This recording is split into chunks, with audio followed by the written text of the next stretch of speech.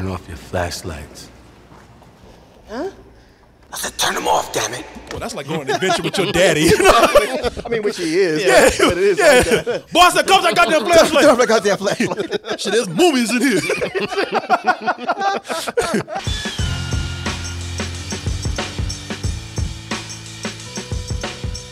So your boy H.P. Lovecraft. H.P. You're a fan of H.P. Lovecraft? I like some of his works. Yeah. He's trying to, like, man, you trying to say some Yeah, I know. I just asked. I'm very careful because you tested it on Martin. You're like, your boy H.P. Lovecraft, and you went to Chris. Now, Chris, let's see what you have to say. Yo, white racist brethren. Of course you like his shit. I really like At the Mountains of Madness. His old racist ass horror stories out there. H.P. Lovecraft, man. H.P. Lovecraft, he gave us, don't get me wrong. It's coming from somebody who's black out here. You know, H.P. Lovecraft gave us some legendary horror stories. And out of all those creatures, out of all those monstrosities, he's still considered the most horrible thing out of all of it, black people. This long haired ass. Looking like one of his creations. People have been comparing that photo to Mark Zuckerberg. Oh, wow. Jesus Christ. You're right. I never realized that before. Shit, it's like, I can see it. If you took Mark Zuckerberg and combined it with Stonehenge.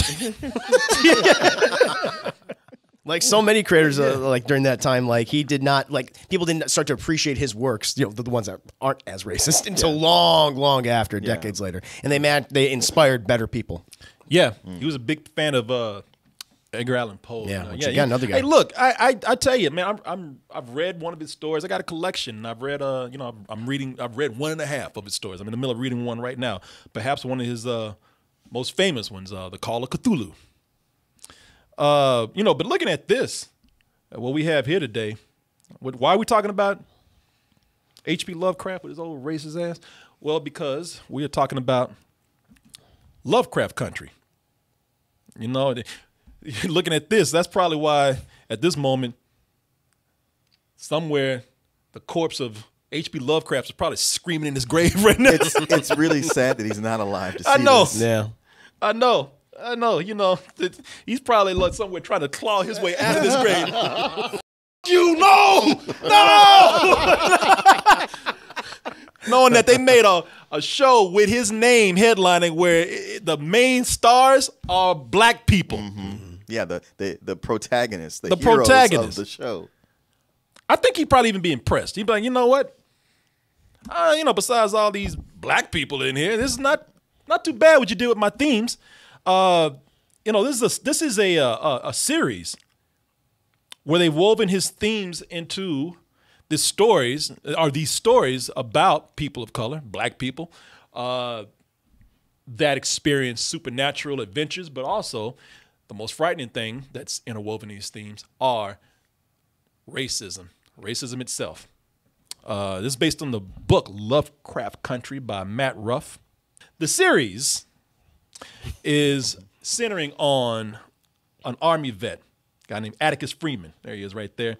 Goes by Tick for short. Gets a letter about his father missing in a place called Arden County.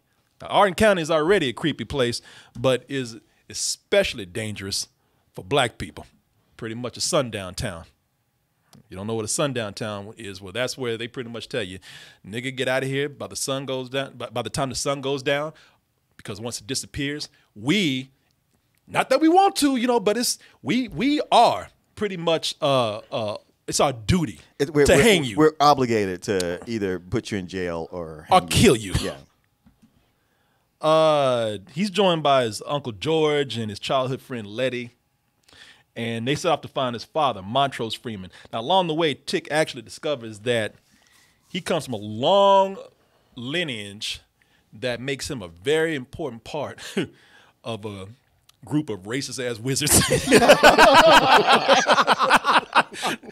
People say, what, that's the Ku Klux Klan, right? No, I mean, they do have grand wizards. No, not the grand with no actual patronum-ass wizards. Yeah. I mean, they're racist wizards, so I guess they're Death Eaters. Yeah. That helps. Yeah. And he's a very integral part of this ceremony that got going on.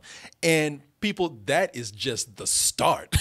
Right? What's happening? I was shocked by that. I was Yeah. like, oh, okay, we're all getting right into it now. Yeah. I was like, oh, we wrapped it up in 2 episodes. Well, Yeah, people. That no. that is just the beginning. That's like in episode 1 and 2. Yep. And it just gets crazier from there. Now, whether that's a good thing or not, we're going to find out. At least from our point of view, we're going to find out as we watch the trailer for Lovecraft Country, and we'll be right back with our review. I told you to stay away from that damn place. Yeah, that's when she gets crazy. A 100 box of cream of wheat. That would be some scary shit for black people. Whether Uncle Ben's man just following you around the room, Like a Scooby-Doo portrait.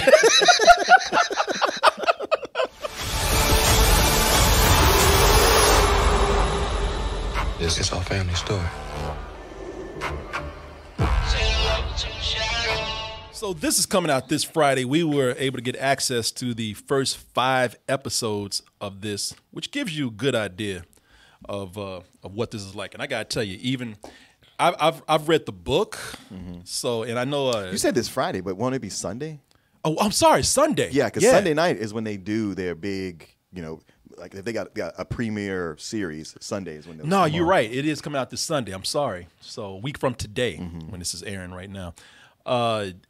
So we got the first 5 episodes, and I gotta tell you, and this is not me like I read the book, so let me tell you something because they changed a lot. But I will tell you this much: that first 5 episodes gives you a good idea of what this show is like. But I'm gonna let you know it gets even more insane. Does it? Yeah, it gets way crazier. Okay. Than what you got. More like shit. I ain't scared. Bring it on. No, bring it on. I'm digging it. This really is a big fuck you to HP Lovecraft. Boy, howdy. I mean, if they could dig his corpse up and put his ass in a chair and have him watch this shit. Have him strapped down so the corpse is constantly trying to move. He wrote a story called Reanimator. If they could reanimate his ass, reanimate him and bring him back and make him watch this and just sit there screaming, no, these black people, no, I'm in my creation. It's such a fuck you to HP Lovecraft that, and it's not a spoiler, this is the first like 5 minutes of the movie, probably the first 2 minutes. Cthulhu, the biggest, baddest motherfucker in the HP Lovecraft universe, comes in and gets his ass whooped by Jackie Robinson. I'm like, all right. I mean, split his ass in 2 with a baseball bat. It sounds crazy, y'all. I know it does. And I won't say anymore, but trust me, it all makes sense when it comes together. But while this borrows a lot from H.P. Lovecraft's themes, as we've been saying over and over again, you are exactly correct with this. And I was telling you about while I was digging on this book so much, because listen, all of us are geeks in this room. All of us, we grew up on comic books and animation and dorky stuff, and that's what this is. That's what this is really about, man. While it borrows a lot from Lovecraft's themes, this is really about genre literature, horror, sci-fi, adventure serials, Yeah. and the things that shaped American pop culture to what it is today, but excluded certain groups, Right. especially black people. But now we get to see them, and they get to see themselves thrust into the adventures like the ones that they've read about in books. The show opens up with Tick. What's that actor's name? He's Jonathan Majors. Jonathan Majors, man. It opens up with Atticus talking about how he's reading this book, John Carter of Mars, Edgar Rice Burroughs. A hero that goes to Mars and helps leads them there since he couldn't save slavery on Earth. He was a Confederate soldier. Yeah. And he's talking to this woman. She's like, "You're reading about a Confederate soldier who goes to Mars and saves people. He's the hero." And he's just like, "Well, fuck, that's all we got." And we can relate to that, man, because I mean, shit, you knew we grew up with, Martin. I mean, we when we didn't have a whole lot of things to like entertain us, less than we have now. We didn't have the internet. All we had really was television and movies. We took whatever they gave us. Sure. Even 2 fucking rednecks riding around in a goddamn racist car. Look at this guy. Look at this. Yeah! The Dukes of Hazzard. They would even like. I mean, I drew the line at that one. shit. Not us, man. It was all kind of kids I grew up with who loved. See, you were older than I was. Yeah. And I went to school with black kids who had lunch kits of these two rednecks, and they were redneck as too. Modern day Robin Hood. Fucking got that redneck. Yeah. Everybody had a thing for Daisy Duke. You know, Daisy Duke probably cried rape around five black dudes, got them killed. Shit, them Duke boys probably strung them up. These guys, the characters in this story, it's amazing how they bring in all those different genres and put those characters in there. Because this is pitched as a horror series, but really, again, it goes through all those genres. Sci-fi, horror. It's very gory, very gory. Yeah. But then they get into like adventure stuff, man. You know, they got an episode here. Well, it looked like the Indiana Jones episode. It looked like black people broke onto the set of Pirates of the Caribbean at night. Just start fucking around.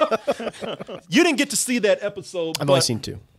Oh yeah, but there's the whole episode where it's a combination of Indiana Jones, National Treasure, The Mummy. What's the one? The Da Vinci Code. The Da Vinci Code. And Pirates of the Caribbean, man. All that in one episode. And again, it sounds like it doesn't make sense, but it does. And, you know, it's really cool to see these characters be able to, like, act out these adventures, even though they're in grave danger the whole time. Turn off your flashlights. Huh? I said turn them off, damn it. Well, that's like going on an adventure with your daddy. I mean, which he is. Yeah. But it is like that. Boss, that comes that goddamn flashlight. Turn off that goddamn flashlight. Shit, there's movies in here. See them goddamn spiders back there? Cause that goddamn light. There's booby trap stuff in here, boy.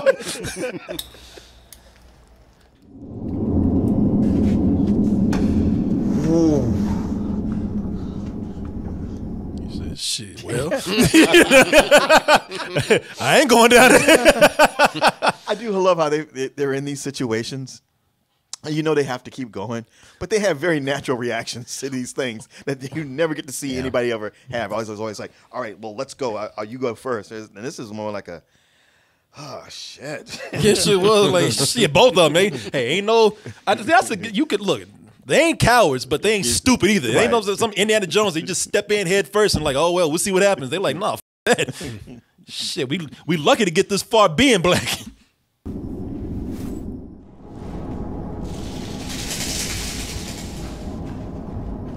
Shit, Martin heard that noise. He's looking at it. No, I'm letting it play because it has like one of those natural reactions you were talking about. This is some journey to the center of the earth type shit.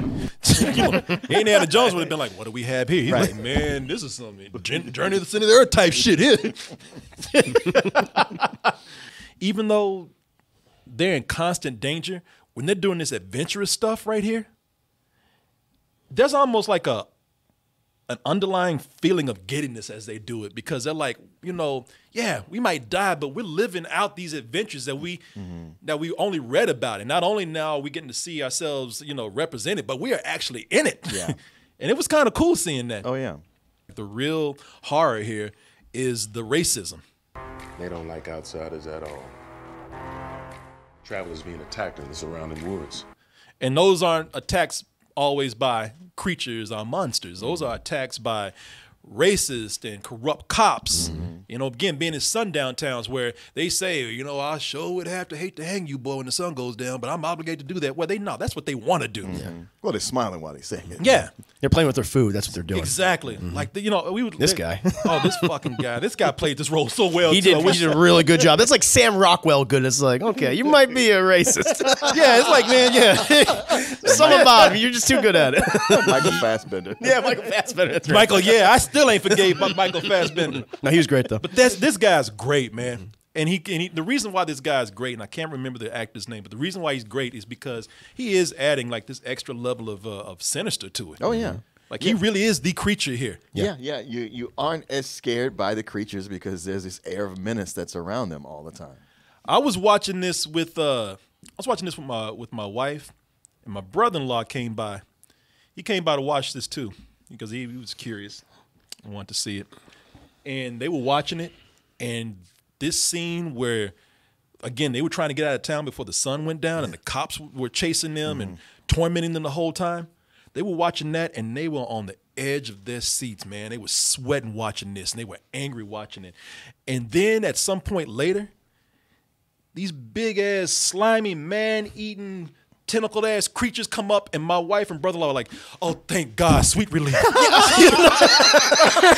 Man, I felt the same thing. It's so weird, but I mean, you know what? Jordan Peele did a great job. Kind of a similar comparison to Get Out. Like when the cops arrive in any horror film, it's like, oh, thank God they're here. But then when you see the cops in like Get Out, it's like even worse. Yeah. You know, because you know that that's gonna be a horrific situation. So when the monsters got there, it's like, okay, they're finally saved from the racist police officers. Yeah.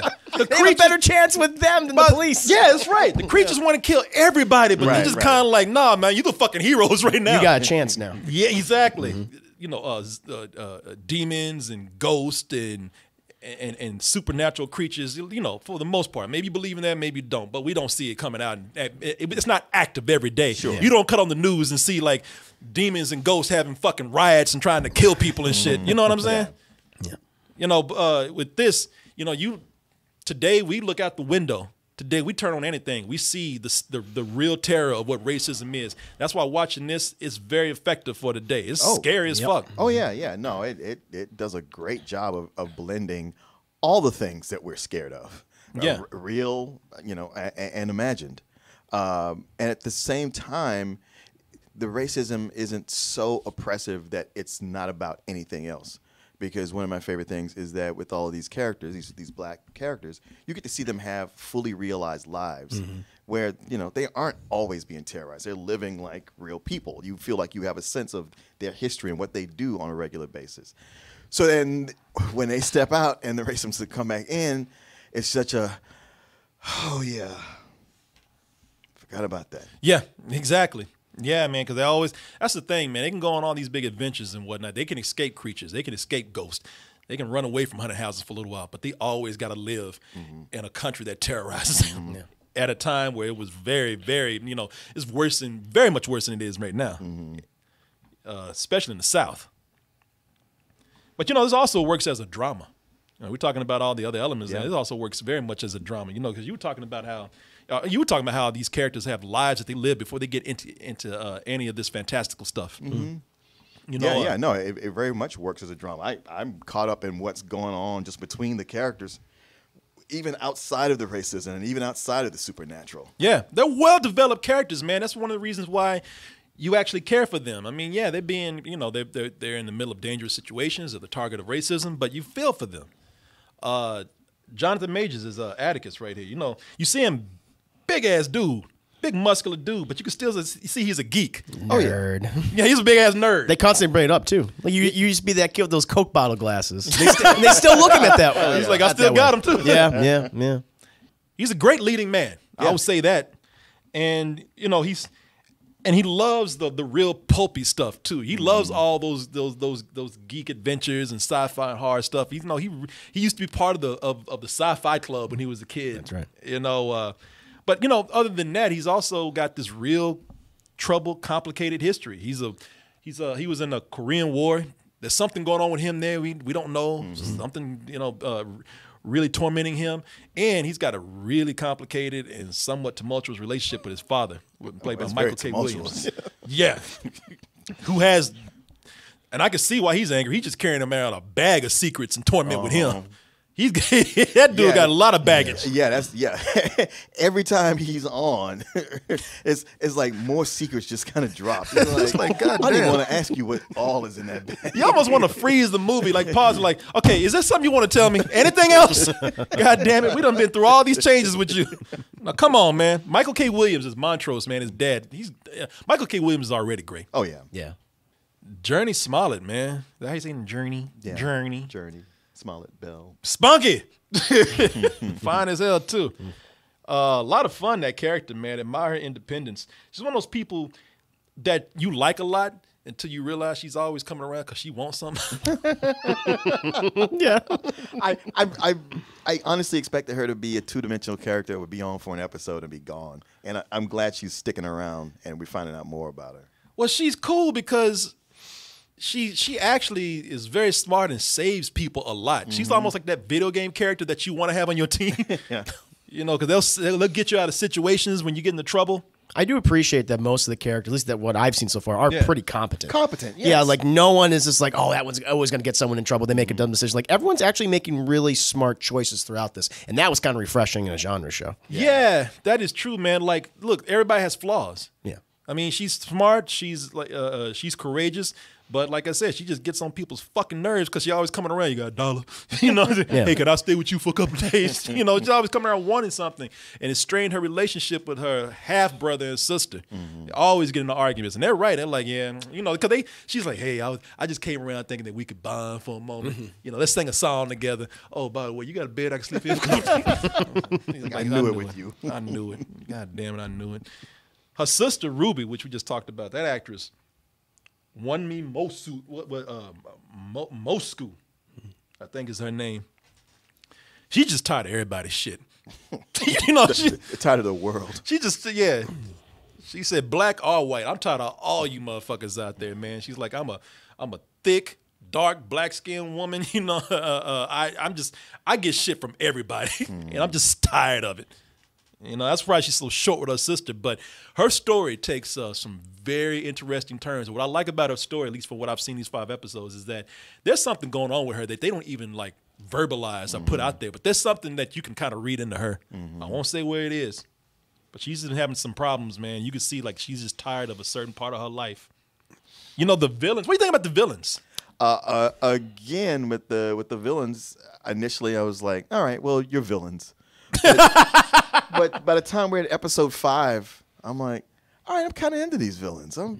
They got their own infighting and drama going on. So now I'm intrigued by all that too. Yeah, I'm not as far as you guys with this. So I was only able to watch 2 episodes.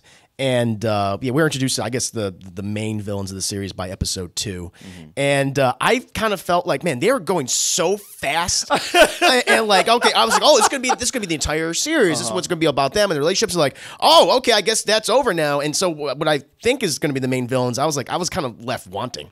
I was like, I didn't think they got really any time. Oh, it's not there. Okay, no, that's good. Because I can only say about the episodes I've seen, but I don't know, they just felt very generic to me so far. And I can see that. Yeah, no. By episode 2, I thought the same thing. Okay, but they keep doing more stuff, Good. especially with her. I imagine so. Yeah. But other than her, I thought there was a big reveal in episode 5. I was like, okay. The fuck? Look, let me just say this. You know, it just feels very fast already. Well, I'll tell you this. It gets better because you know the thing that you start to see. You know what? One thing scarier than racist white people. White people with magic. Yeah. Who might be racist? Well, they established that. Yeah. Yeah. You know, and I forgot the character's name, but that's Abby Lee Kershaw, who looks like a real life mythical creature herself. She looks like something about the Dark Crystal. Very unearthly. Oh my God, you're right. She looks like a gelfling. Or at least an elf or something. Miss Braithwaite. I forgot her first name. Yeah, I forgot her first name. Yeah, Charlotte or something like that. But her and her assistant, man, played by her assistant William, played by Jordan Patrick Smith. That guy's on Vikings. He looks Norwegian. Straight up. I was like, okay, this guy, he looks like what you call a dollar store. What's his name? Was he on True Blood? True Blood. Yeah, played Tarzan. Skarsgård. Skarsgård. Stellan Skarsgård. Yeah, he does. Yeah. No, Stellan's the dad. What? There's like 15 of them at this point. We don't know. But you know who we're talking about. The ones that's not the dad, and the ones are not Pennywise. Yes. Yeah, nailed it. Yeah.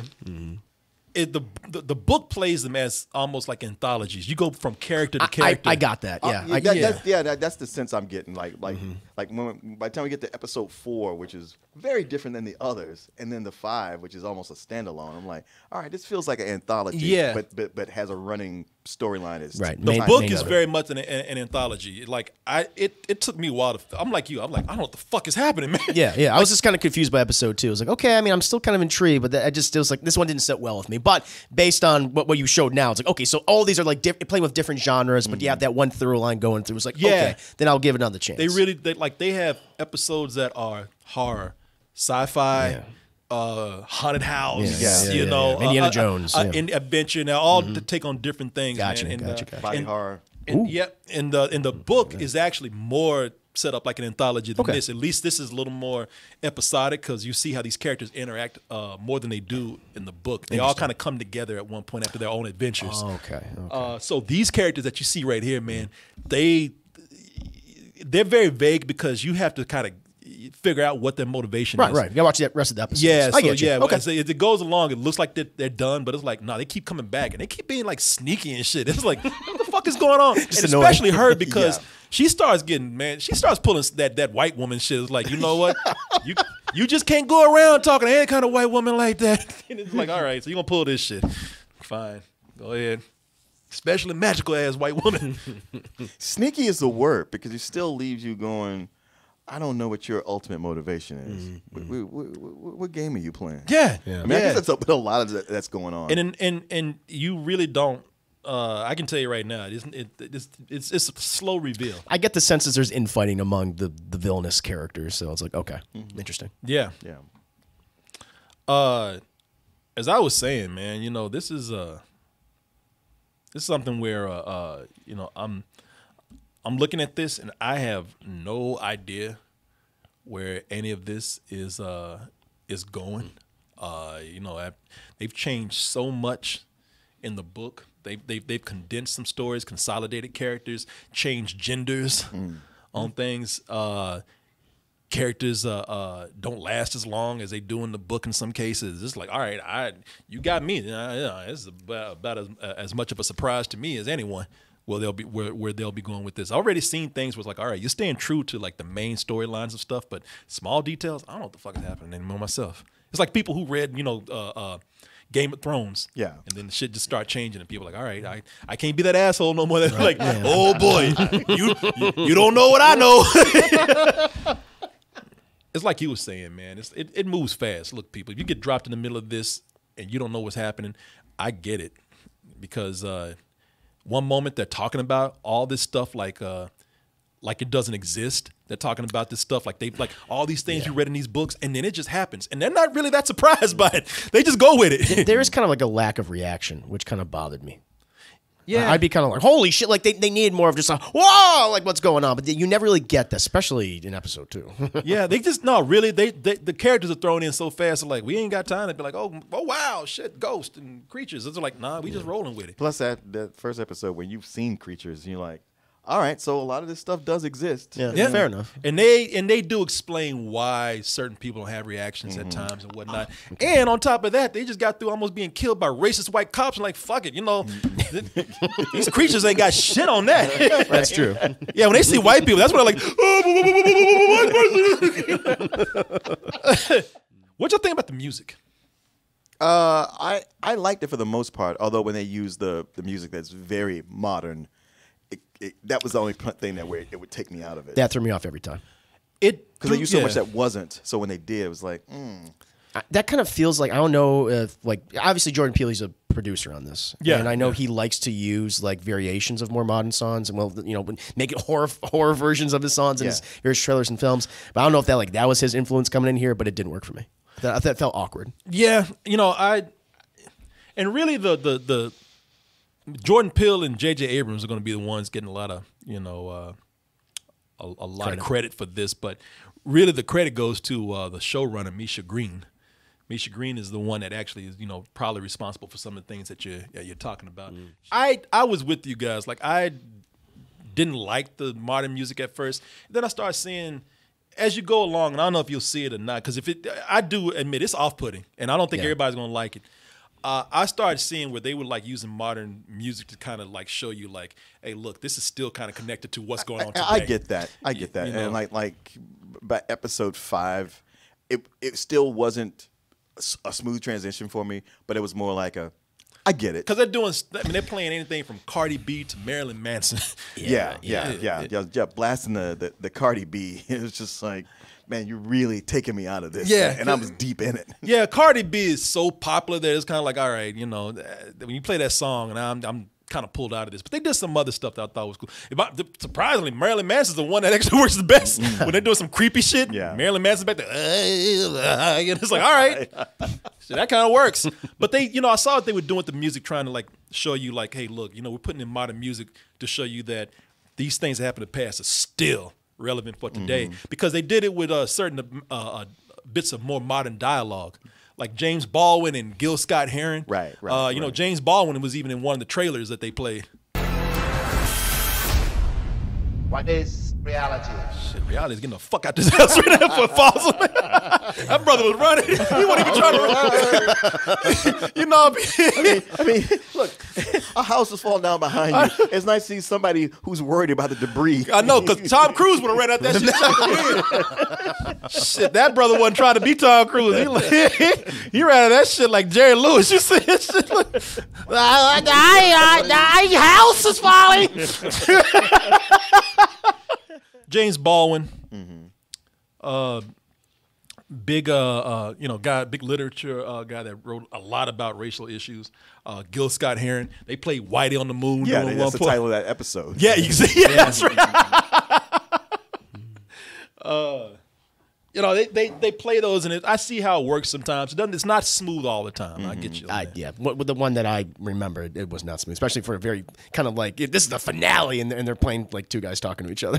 That just felt really awkward to me. It's supposed to be music. I was like, all right, wait, who's talking off screen? Yeah, that threw me off. Who's this Whitey? Where is he? Why is he on the moon?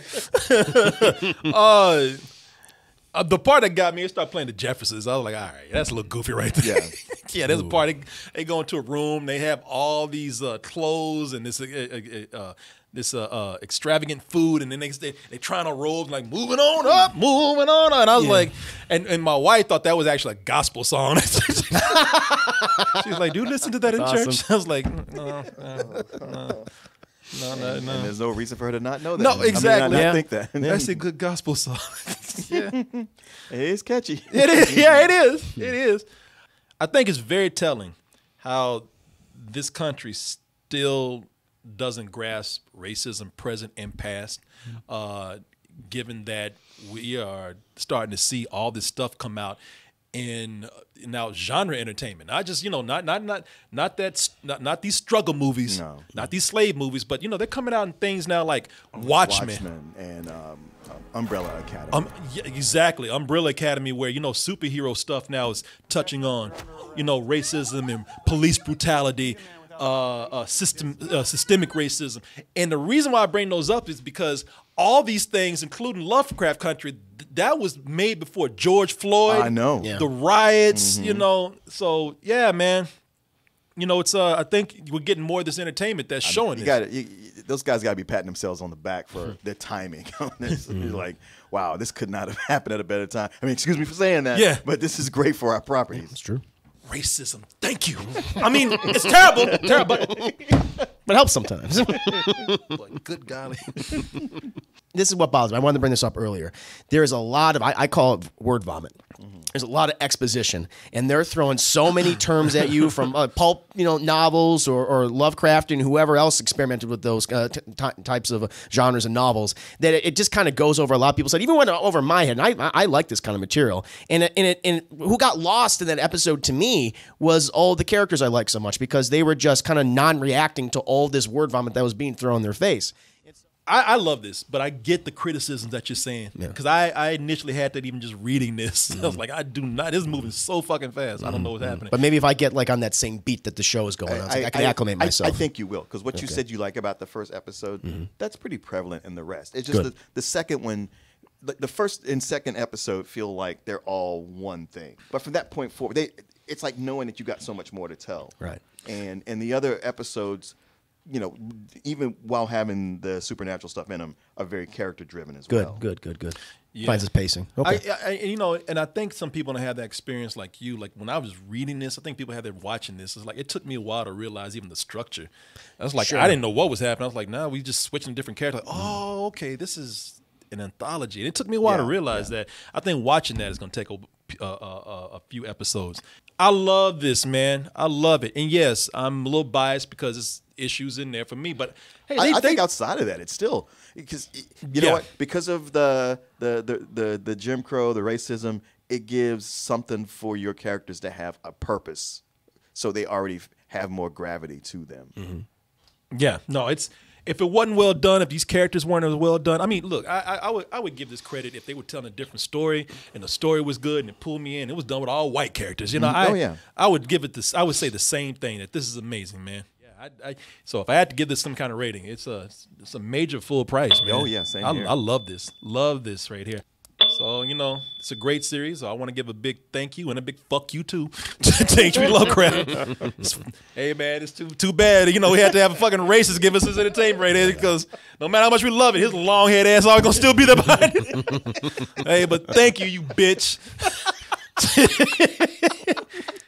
What would you? I mean, based on the 2 episodes, fairly, you know, what would you give this, man? Right now, I give it a matinee. Matinee. I want to wait until like see these other 3 episodes. Yeah. So I give it a matinee. For Yeah. Really loved episode 1. Was kind of disappointed by episode 2. Yeah, we'll get you to finish the rest of it. Sure. Yeah. Maybe when the season finale eventually comes out. Check back in. Yeah. See how I feel.